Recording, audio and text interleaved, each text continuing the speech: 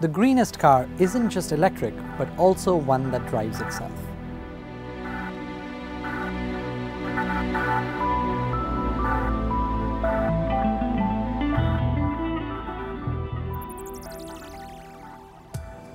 Cars aren't going away anytime soon.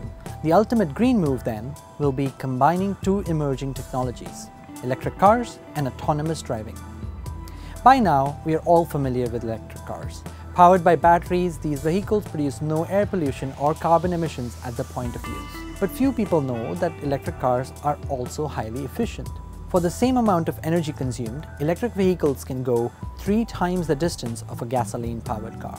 Increasingly, these electric cars are getting autonomous driving features. Perhaps driving on highways with your hands off the wheel, or automatic parking. Soon, self-driving technology will be able to eliminate the need for a driver altogether. That could mean cars could run 24/7 instead of less than 10% of hours that most cars are used today. But many are worried that the sensors and computers on board a self-driving car would use a lot of energy.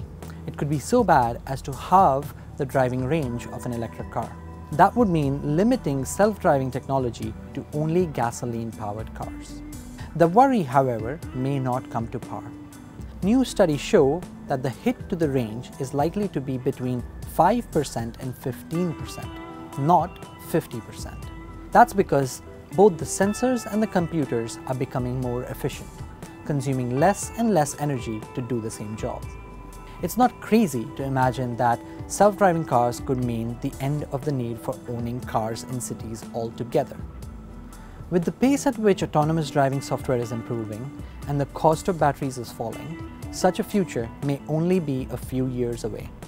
This is How We Move. I am Akshat Rathi. Follow us on Quicktake and Bloomberg.